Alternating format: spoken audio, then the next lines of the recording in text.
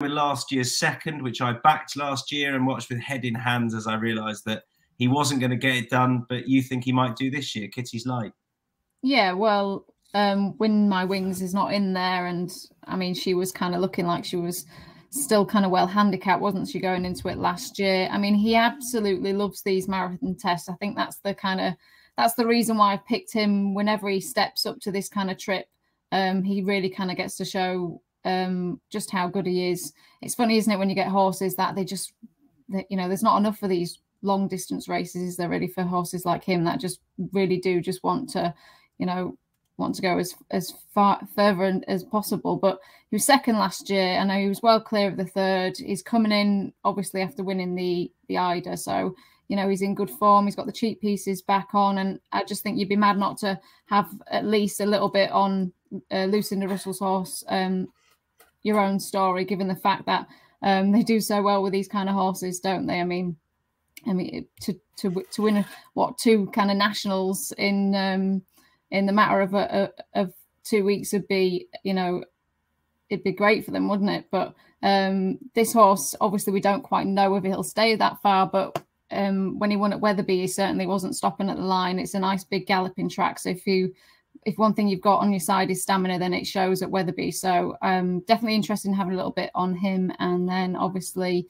Kitty's Light, who hopefully I think should be able to do it again, because he's one of those horses, isn't he, where he's been running in graded races, and then as soon as he kind of gets a race like this to run in, he kind of really gets to utilise his stamina.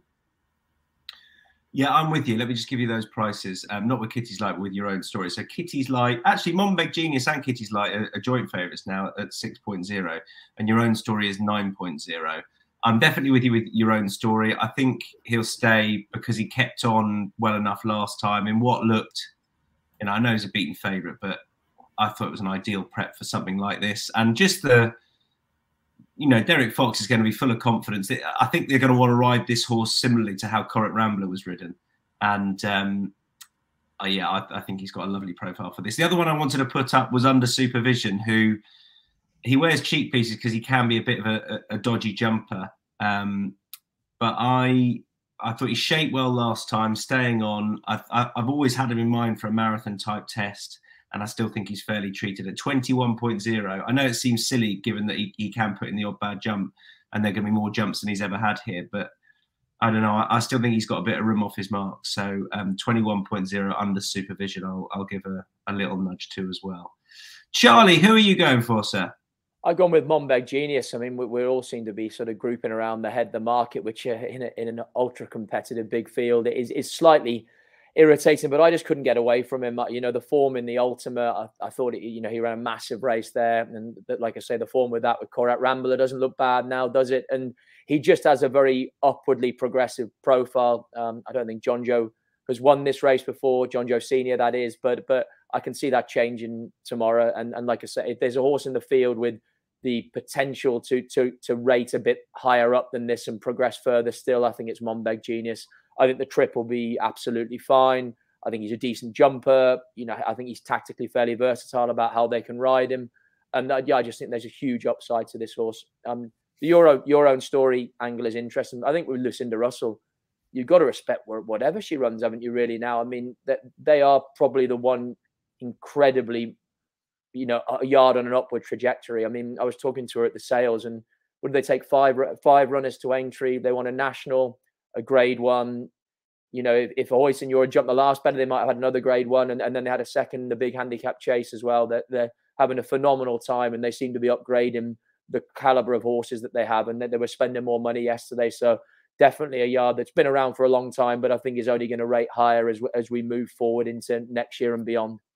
Their bumper horse ran well too. I know he finished sixth, but he only faded out of it late. Honestly, they were on fire up there. That horse is 6.0. Anyway, Monbeg Genius, the John Joe Neal horse you mentioned. Steve Jones, 41.0. Look, you found one. Well, I hope so. I must say, I do respect, I think, the top of the market, Kitty's Light. Kitty's Light seems to be around for ages. He's only a 7-year-old and started jumping as a 4-year-old with jumping fences. And Monbeg Genius, I was all over in the Ultimate and ran really well. Your Own Story is another. But there's two I like. I've come down on Ruthless Article just narrowly. I think it's going to dry out the ground today. There's a bit of rain around tomorrow, but I think it's going to be decent ground, and that will suit Ruthless Article, who has only had one run since last summer, and that was when 5th or 6th behind 2 for Gold at Ascot. But this horse does not want to go right-handed. Going back left-handed would be absolutely ideal. Spent most of its career around 2.5 miles, 2.5, but stepped up in distance to 3.2 at Uttoxeter last summer in the Summer Cup, which is always a really hotly contested race. Jerry's back one, who was well handicapped. Frankie de Burley was third, who went on to win at Market Race in the big Summer Cup there. And Streets of Doyen, who's got good form and back, and killed a start. So it was a really hot race. And Ruthless Article saw the trip out really well that day. Just bumped into a better handicap one in Jerry's back. And then went on to win over 3-2 at Uttoxeter. So I can't understand why this horse, who's trained by Rebecca Coates, who won this race 5 years ago. She hasn't really had many winners since then, because she hasn't had a winner since October. But she's nowhere near the level that she used to be. But she's still a very capable trainer. Things have gone a little bit pear-shaped for her, but she's still very good at, and I'm sure she's aimed this horse at this race. One run around a right-handed track, now going back left-handed, completely unexposed, and 41.0 is not a reflection of Ruthless Article's chance, I think. So with Ruthless Article winning place. Lord Accord, if it doesn't rain tomorrow and it's proper good ground, Virgin on the faster side, I can see Lord Accord running really well. It's not allowed to. It's not. It can't. It can't, Steve. Please no. Please. I've never been with this horse around sharper tracks like Wincanton, but ran really well in the Badger Beer second of Frodon. It's run on soft ground the last twice. Once in the festival in the amateurs race, and then over hurdles in the Cleve Hurdle. I think that's going to run a big race, is providing there's not too much rain. Do you think he'll definitely stay, even if the ground's good?